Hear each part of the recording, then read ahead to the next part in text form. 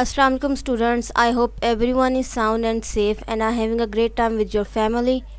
Today we are going to discuss a really interesting short story which is the £1 million banknote, and it's written by Mark Twain. This short story is about Henry Adams and he's sharing his life experiences with us. Let's have a look at the titles first. The title is really important in the story as there were only £2 million banknotes that were ever created in the story. And one note had been used for some giant business deals and the other one is still there for a stranger. The unusual thing about this note is that nobody in the story has a change of the banknote. Let's have an overview of the story. Our first and the main character is Henry Adams. He is also the narrator of the story. Narrator means the person who tells the story. So he's a 27 years old man and works as a clerk in San Francisco, which is the city in California. He's also alone in the world. Alone means he's having no family and no friends. And here comes the two brothers, brother A and brother B. These are the two wealthy brothers in the story and they hold banknote of 2 millions that were ever created. And these are also the unusual brothers. And how they are unusual? Because they are looking for an honest and an intelligent stranger. And they are also having a dispute over a fate of a stranger. Dispute means the argument. Here is a conflict in the story. Here two brothers are having a dispute, or we can say the argument, about a matter.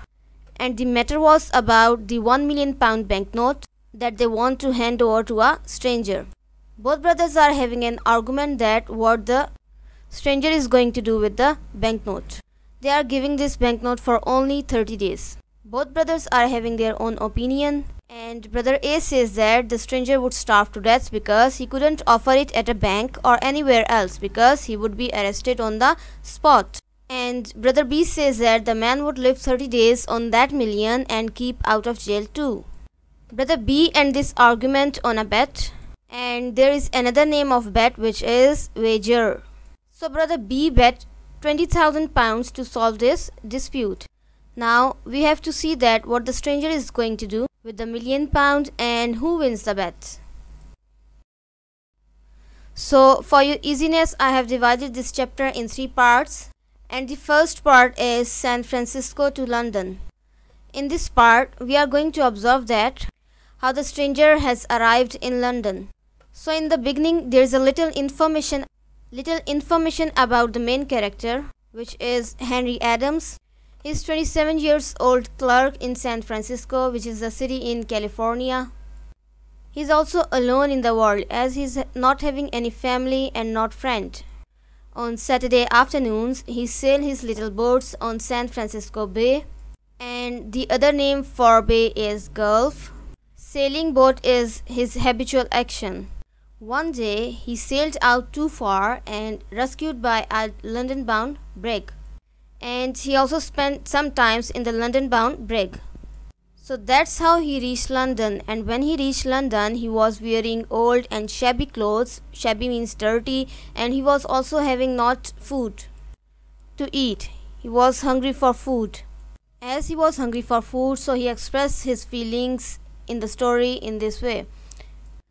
I was getting desperate enough to brave all the shame and to seize it, as he saw the child who was eating a pear, and he wanted to grab that piece of pear which was thrown by the child.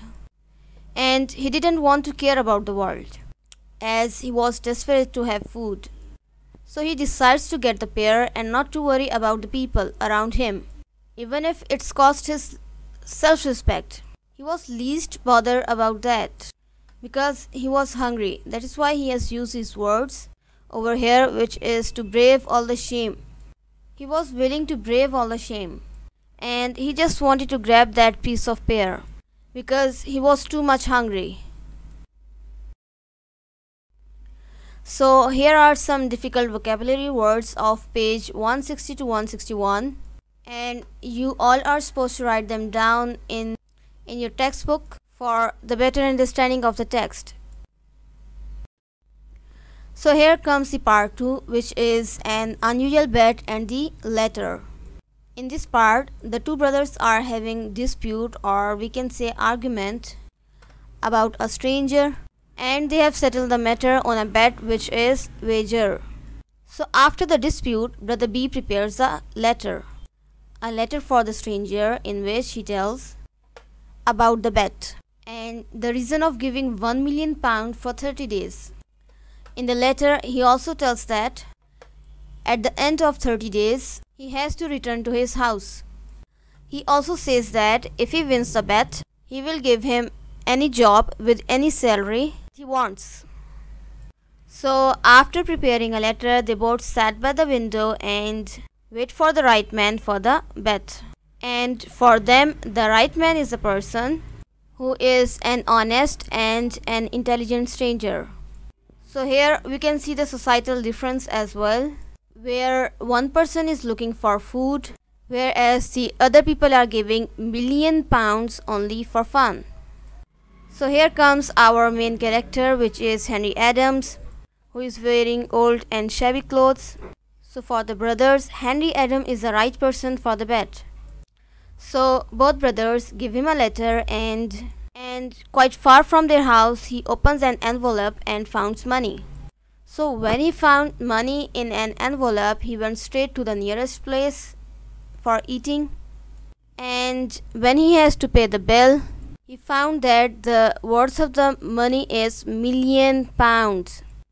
As he had to pay the bill, so he asked the owner for the change. But the owner was shocked as he wasn't having the change of such a huge amount. So the owner says that he can wait for him, and he also offers him that pay whenever you want, rich gentleman, and eat all you want. So from the eating place, Henry Adams hurried to the house of gentlemen, but they were gone. And then he reads a letter about a bet and a promise of a good job and salary. And now he's just standing there and thinking what to do now. Like, if he goes to the bank, they will definitely ask questions like from where did he get such a huge amount? And if he goes to the police station, they will put him in asylum. Asylum means shelter or a safe place if he tells the truth, and in case of telling a lie, he will be ended up in jail. And if he keeps it with him and wait for the whole month, he will be given a good job with a good salary. So he decides to keep it for a month for a big salary and good job. And he also decides to help the big brother B win the bet. Part 3 is about the tailor's shop and the poor millionaire. In this part, we will see that how the behavior of the people around him has changed towards him.